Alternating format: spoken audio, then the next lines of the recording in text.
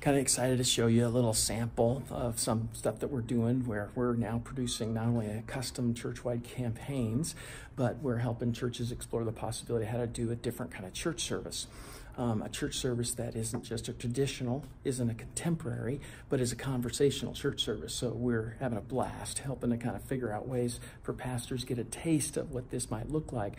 Where the conversation we had today with John and his team is so exciting, because John has got a guy named Kevin Penry, used to be with Life Church for a couple of decades and helped Craig Rochelle and Bobby Grumwald do their model. But you can see here, this is more of a conversational teaching format. They're actually in there teaching this live with John, and we're showing churches how they can leverage the online experience in some fun and new and fascinating ways, leveraging technology and media and some just different ways to be able to produce a church service by the way they capture the worship, the way they capture the teaching.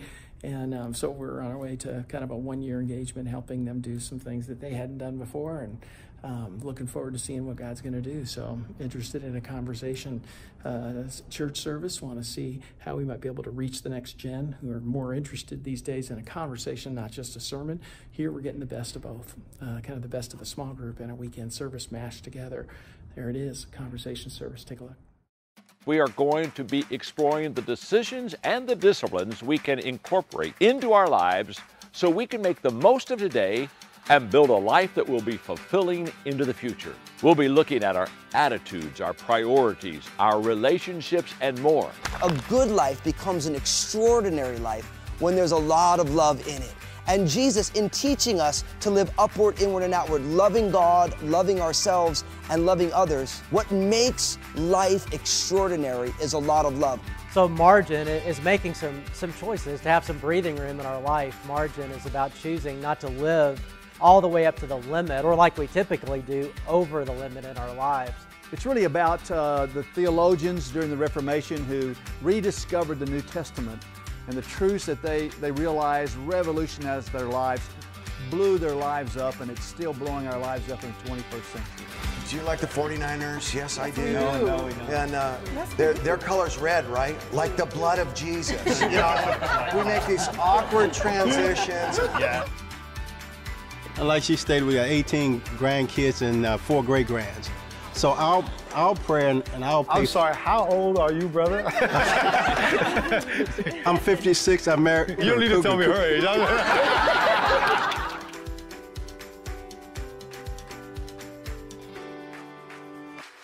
What makes you so fearful that it makes you run? What we got? Eternal Revenue Service. Yeah, we're going to have to block out your face because they may come for you just because of that comment. Where's an area in your life or season in your life where you ran because of fear?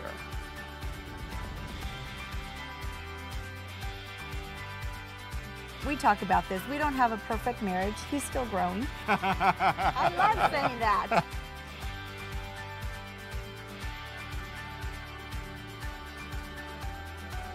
It was a wonderful experience now, looking back. Just hang in there and surrender. So you experienced His goodness in the midst of your circumstances. We did, totally. You know, stuff happens. In all things, God is working.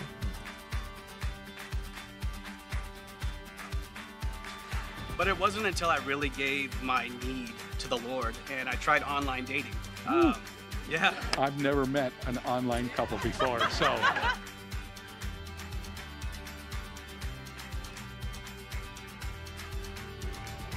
I just want to know, do I say your name right? No, you butcher my name. Berenger!